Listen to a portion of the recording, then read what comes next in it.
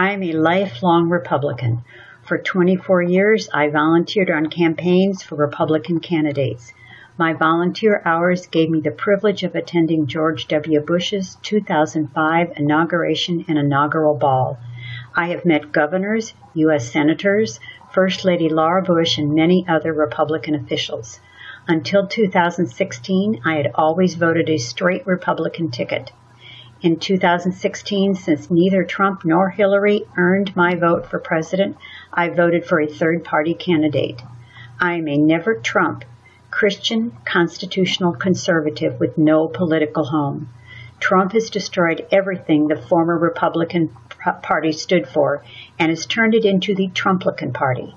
In 2020, I plan to write in Justin Amash's name for president.